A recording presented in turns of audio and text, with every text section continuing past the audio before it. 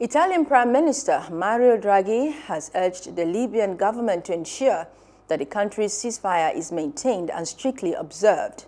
In comments to the press alongside Libya's interim Prime Minister Abdelmadid Dibde, Draghi said the two leaders had spoken about immigration and economic cooperation between the two countries with strong historic ties. Libya's Draghi's first foreign trip since he took office in February. Hope you enjoyed the news. Please do subscribe to our YouTube channel and don't forget to hit the notification button so you get notified about fresh news updates.